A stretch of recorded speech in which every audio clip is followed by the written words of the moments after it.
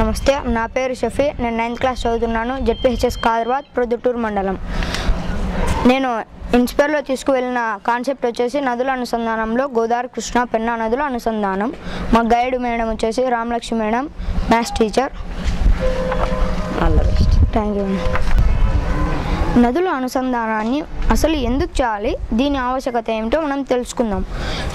ఇక్కడ బాగా గమనించినట్లయితే ఒకవైపు కరువు, మరోవైపు వరదలు. కరువును ప్రాలదూరాలన్నా, వరద నుంచి ప్రజలను కాపాడాలన్నా ఒకే ఒక్క సొల్యూషన్ నదుల అనుసంధానం. ఈ నదుల అనుసంధానంలో గోదావరి నది, ఇది కృష్ణా నది, అది పెన్నా నది. ఈ నదుల గురించి ఇప్పుడు మనం తెలుసుకుందాం. మన ఆంధ్రప్రదేశ్లో గోదావరి నది నుంచే కేవలం గోదావరి నది నుంచి 2500 టీఎంసీ నీరు వృధా అవుతుంది. కృష్ణానది నుంచి అంత ఎక్కువ నీరు వృధా కాదు. ఎందుకంటే ఈ కృష్ణానదిపై పెద్ద పెద్ద రిజర్వాయర్లు ఉండడం కారణంతో వరద సమయంలో మాత్రమే కృష్ణానది నుంచి 90 టీఎంసీ నీరు వృధా అవుతుంది. ఇక పెన్నా కన్నీరు అది పెన్నా నది వర్షం పడితే మాత్రమే నిండుతుంది. ఇప్పుడు మన ఆంధ్రప్రదేశ్లో మొత్తం సాగుకు అనువైన విస్తీర్ణం 400 లక్షల ఎకరాలైతే వర్షం మీద ఆధారపడి అంటే భూగర్భ జలాల ద్వారా మాత్రం పండించేది 217 లక్షల ఎకరాలు. కాలువల ద్వారా 75 లక్షల ఎకరాలను పండిస్తున్నాం. అంటే మొత్తం సాగు విస్తీర్ణం చేస్తున్నది 292 లక్షల ఎకరాలు. అంటే ఇంకా దాదాపుగా 100 లక్షల ఎకరాలను సాగులోకి తేలేకపోతున్నాం. దీనికి ముఖ్యమైన సమస్య ఏమిటంటే నీటి సౌకర్యం లేనందువల్లనే ఈ మిగతా 100 లక్షల ఎకరాలను సాగులోకి తేలేకపోతున్నాం. 1 టీఎంసీ నీటితో దాదాపుగా 10,000 ఎకరాలను పండించవచ్చు. చంద్రబాబు నాయుడు ఆయన ఆధ్వర్యంలో భారతదేశంలోనే మొట్టమొదటి అనుసంధానం జరిగిన గోదావరి, కృష్ణ అనుసంధానం గురించి మనం ఇప్పుడు తెలుసుకుందాం. గోదావరి నదిపై పోలవరం ఇంకా నిర్మాణంలోనే ఉంది. అది పూర్తి కావడానికి ఇంకా 5-6 సంవత్సరాలు పడుతుందని పోలవరం ముందున్న పట్టిసీమ గ్రామం నుంచి లిఫ్ట్ ఇరిగేషన్ పద్ధతిని ఉపయోగించి పోలవరం కుడి కాలువలోనికి కలిపి గోదావరి, కృష్ణాని కలపడం జరిగింది. ఇది కాలువ ద్వారా కలపడం జరిగింది. ఈ కాలువ 174 కిలోమీటర్లు ఉంది. ఈ గోదావరి నది నుంచి వచ్చిన నీరు కృష్ణానదిలో పవిత్ర సంఘం వద్ద ప్రకాశం బ్యారేజ్ దగ్గర కలవడం జరిగింది. ఈ గోదావరి నది నుంచి కృష్ణానదిలోకి 80 టీఎంసీ నీటిని ఈ నిర్మాణానికి మొత్తం అయిన ఖర్చు 1300 కోట్లు. ఇప్పుడు గోదావరి నది, కృష్ణా నదిని కలపడం ఒకసారి చూద్దాం. ఇది చాలా సంతోషకరమైన విషయం. ఇరిగేషన్ పద్ధతి 1 సంవత్సరంలో పూర్తి కావడంతో దీన్ని లిమ్కా బుక్ వరల్డ్ రికార్డులో కూడా ఎక్కించడం జరిగింది. దీనిపై మన సీఎం చంద్రబాబు నాయుడు గారు అసెంబ్లీలో ఎన్నో ప్రసంగాలు ఇవ్వడంతో ఆ ప్రసంగాలు విన్న నేను ఇన్స్పైర్ కావడం జరిగింది. ఈ చిత్రాన్ని బాగా గమనించినట్లయితే ఇది గోదావరి నది, ఇది కృష్ణా నది పవిత్ర సంఘం వద్ద కలవడం జరిగింది. ఈ చిత్రం హెలికాప్టర్లో నుంచి తీయడం జరిగింది. సంవత్సరాల్లో పూర్తయ్యే ఈ పోలవరం ప్రాజెక్టు కోసం ఇంత 1300 కోట్లు ఖర్చు ఎందుకంటే గత సంవత్సరంలో కృష్ణా డెల్టాలో నీరు లేక పంటలు పండించలేక పరిస్థితికి దిగజారింది. అందుకోసం ఈ గోదావరి నీటిని కృష్ణాలో కలపడానికి కొరకు ఈ లిఫ్ట్ ఇరిగేషన్ని ఉపయోగించడం జరిగింది. దీనికైన ఖర్చు కంటే ఎక్కువ రెట్టింపుగా ఆదాయాన్ని పొందవచ్చు. రాయలసీమ కరువు ప్రాంతం కాబట్టి ఆ కరువును ప్రాలదోలాలంటే ఈ గోదావరి, పెన్నా నదుల అనుసంధానం తప్పకుండా జరగాలి. కొరకు వ్యాప్కోస్ అనే కేంద్ర సంస్థ లిడార్ సర్వేలో ప్రణాళికను రూపొందించడం జరిగింది. అలాగే మన ఆంధ్రప్రదేశ్ జనవనరుల శాఖ కూడా ప్రణాళికను రూపొందించడం జరిగింది. ఆ ప్రణాళిక ఎలా ఉందో మనం ఇప్పుడు చూద్దాం. ఈ మొత్తం అనుసంధానం గోదావరి, పెన్నా అనుసంధానంకు అయ్యే ఖర్చు అంచనా వ్యయం 80,545 కోట్లు. దీని గురించి తెలుసుకుందాం. గోదావరి నది నుంచి కృష్ణా నదికి 255 కిలోమీటర్లు ఉంది. ఈ 255 కిలోమీటర్లలో 2 కొండలు అడ్డం వచ్చినప్పుడు మన గండికోటకు కూడా ఇలాగే ప్రాబ్లం వచ్చింటే టన్నల్ మార్గాన్ని రూపొందించుకున్నారు. స్వరంగ మార్గాన్ని తీసుకోవడం జరిగింది. అలాగే ఇక్కడ కూడా స్వరంగ మార్గాన్ని తీసుకోవాల్సి వచ్చింది. ఇప్పుడు కృష్ణా నదిపై నుంచి అక్విడెంట్ మార్గాన్ని రూపొందించాల్సి వచ్చింది.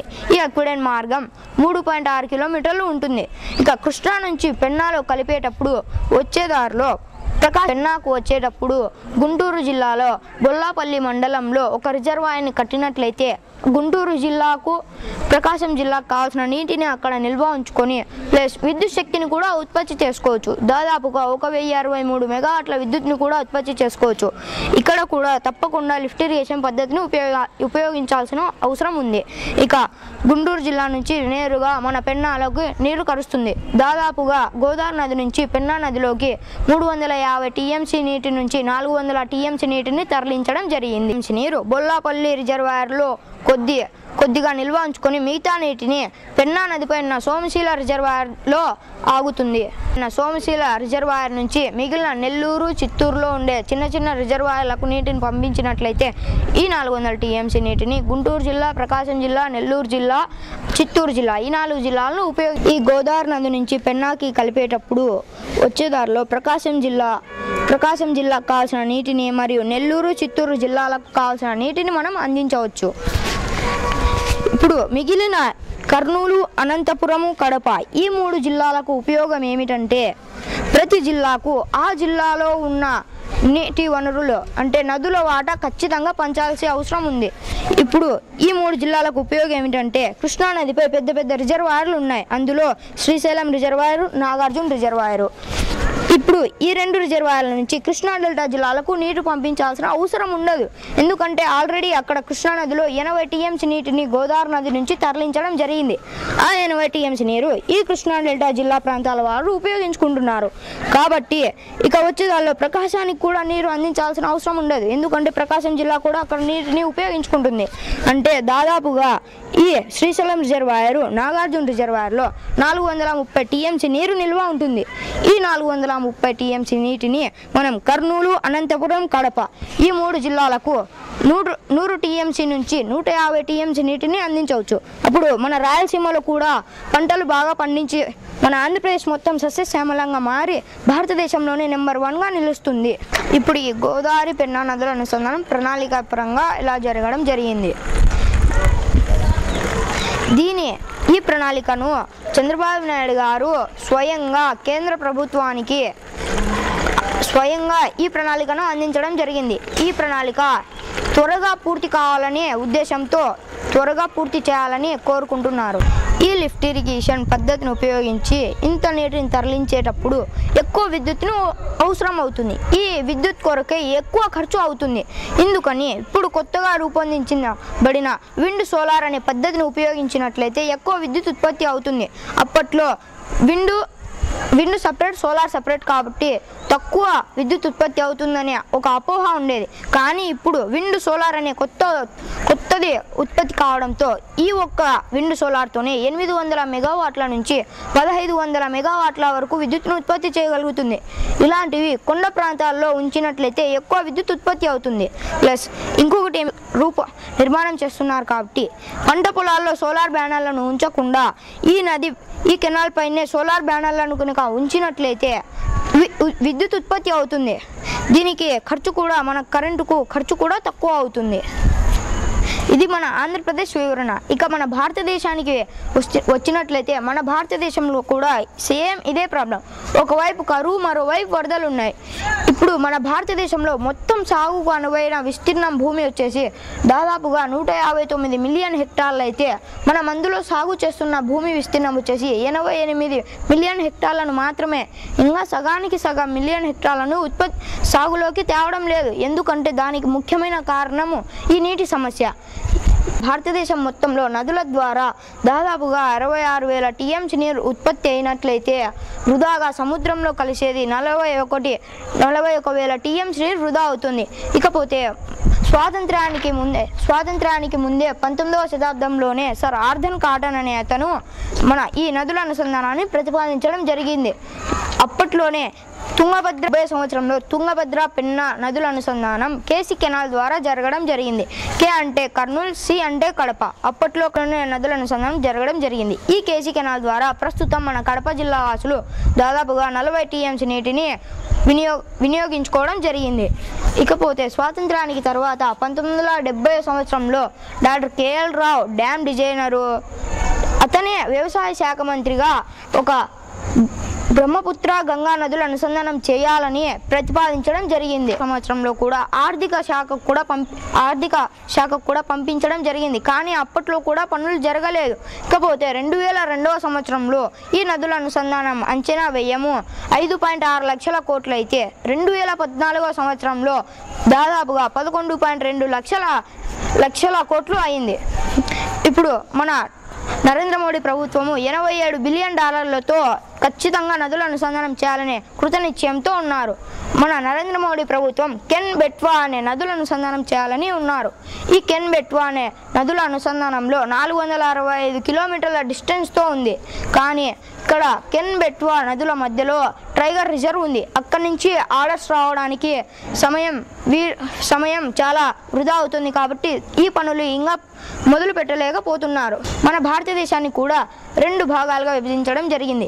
అది మనము శారదా నుంచి కావేరికి అనుసంధానం చేసుకోవచ్చు. కానీ ఎందుకు చేయలేకపోతున్నామంటే మధ్యలో పెద్ద పెద్ద పర్వతాలు పీఠభూములు అడ్డం రావడంతో ఈ అనుసంధానం చేయాలంటే ఎక్కువ ఖర్చుతో కూడుకున్న పని ప్లస్ ఎక్కువ సమయం కూడా పడుతుందని మన 2 భాగాలుగా విభజించడం జరిగింది. ఉత్తర భారతదేశాన్నేమో హిమాలయన్ కాంపోనెంట్గా, దక్షిణ భారతదేశాన్నేమో పెనిన్సులార్ కాంపోనెంట్గా విభజించడం జరిగింది. ఉత్తర భారతదేశంలో ఆ నదులతోనే అనుసంధానం చేయాలని, దక్షిణ భారతదేశం నదులతోనే అనుసంధానం చేయాలని ప్రతిపాదించడం జరిగింది. నదుల అనుసంధానం చేసేటప్పుడు ఎదురయ్యే సమస్యల గురించి చర్చిద్దాం. ఇప్పుడు ఈ అనుసంధానం చేసేటప్పుడు మొదటి సమస్య అడవుల నరికివేత. ఇప్పుడున్న టెక్నాలజీ మనం గోదావరి పెన్నా నదుల అనుసంధానం చేసేటప్పుడు కూడా దాదాపుగా 7,000 ఎకరాల అడవులను కోల్పోవడం జరిగింది. ఇప్పుడున్న టెక్నాలజీ పరంగా ఆలోచిస్తే ఒక పెద్ద చెట్టును వేరొక చోట నాటేంత మిషనరీలు వచ్చాయి. ఆ మిషనరీని ఉపయోగించి ఈ కెనాల్ అనుకొని చెట్లను నాటడం జరిగితే మన చెట్లను కూడా కాపాడినట్లు ఉంటాం. మరియు ఎక్కువ ఖర్చు అవుతుంది. ఈ ఖర్చు కోసం మనం శాటిలైట్స్ ఉపగ్రహాల ద్వారా ప్రణాళికను రూపొందించుకోవచ్చు. తక్కువ ఖర్చులో కూడా రూపొందించుకోవచ్చు.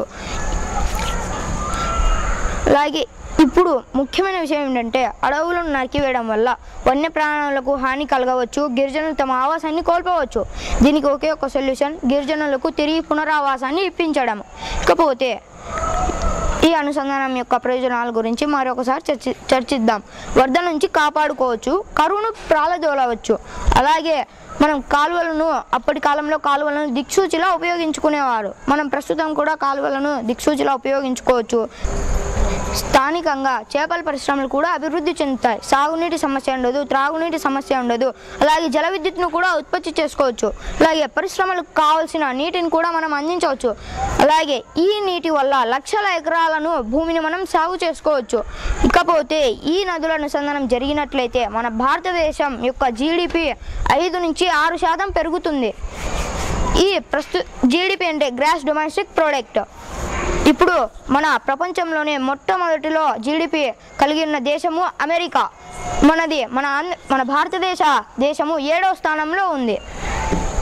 పెరిగినట్లయితే మన భారతదేశం 7వ స్థానం నుంచి 4వ స్థానానికి రావచ్చు. మన సీఎం చంద్రబాబు నాయుడు గారు అసెంబ్లీలో ఇచ్చిన ప్రసంగాల వల్ల ఇన్స్పైర్ అయిన ఈ కాన్సెప్ట్, ఈ ప్రాజెక్టు సీఎం చంద్రబాబు నాయుడు గారికి చూపించి వివరించాలనే నాది ఒక బలమైన కోరిక. ఈ కోరికను నెరవేరినట్లయితే నేను చాలా సంతోషిస్తాను. Thank you sir.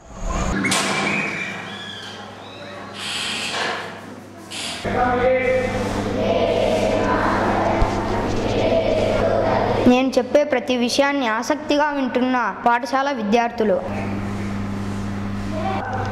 ఆసక్తిగా అడిగి తెలుసుకుంటున్న మాకు వచ్చిన జడ్జెస్, స్టేట్ లెవెల్లో కూడా ఇంతే బాగా చెప్పాలని చెప్తున్న డిఈఓ శైలజా మేడం గారు, నేషనల్కు వెళ్ళినప్పుడు ఇంగ్లీష్లో నేర్చుకొని వెళ్ళు అని భుజం తడుతున్న ఆర్జేడి ప్రతాప్ రెడ్డి సార్ గారు, మొన్న ఇన్స్పైర్లో ఈ నదుల అనుసంధానం కాన్సెప్ట్ తీసుకొని వెళ్ళినప్పుడు వచ్చిన పిల్లలందరూ దీని గురించి బాగా విని గోదావరి కృష్ణ అనుసంధానం వల్ల ఇన్ని ఉపయోగాలు ఉన్నాయి, మాకు ఇప్పటి వరకు కూడా తెలియదు, ఈ కాన్సెప్ట్ వల్ల మేము తెలుసుకోవడం జరిగిందని చెప్పి మెచ్చుకోవడం జరిగింది. డిఓ మేడం శైలజా మేడం గారు కూడా నువ్వు స్టేట్ లెవెల్లో కూడా ఇలాగే బాగా చెప్పాలని చెప్పడం జరిగింది. అలాగే ఆర్జేడి సార్ అనే ప్రతాప్ రెడ్డి సార్ గారు కూడా నువ్వు నేషనల్కు వెళ్ళినప్పుడు నువ్వు తెలుగు మీడియం అబ్బాయి కదా, ఇంగ్లీష్లో నేర్చుకొని వెళ్ళు, ఇంకా చాలా బాగా ఉంటుందని చెప్పారు. కానీ లాస్ట్లో సెలెక్షన్స్లో స్టేట్ సెలెక్షన్స్లో లిస్ట్ అవుట్లో మా పేరు పిలవలేదు.